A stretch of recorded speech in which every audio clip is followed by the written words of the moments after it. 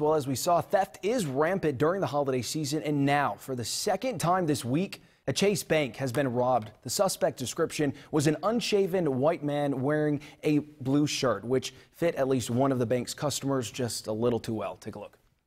On the scanner, unshaven and wearing blue, so you may have the guy right here. Well, I've been mistaken for somebody else before, so it's not going to be the first time.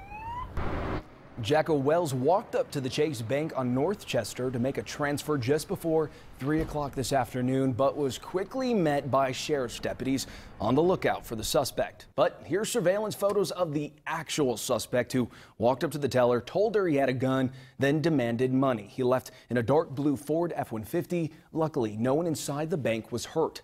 Last week, the Chase Bank on White Lane was robbed as well. That suspect you see here also remains on the loose tonight. Meanwhile,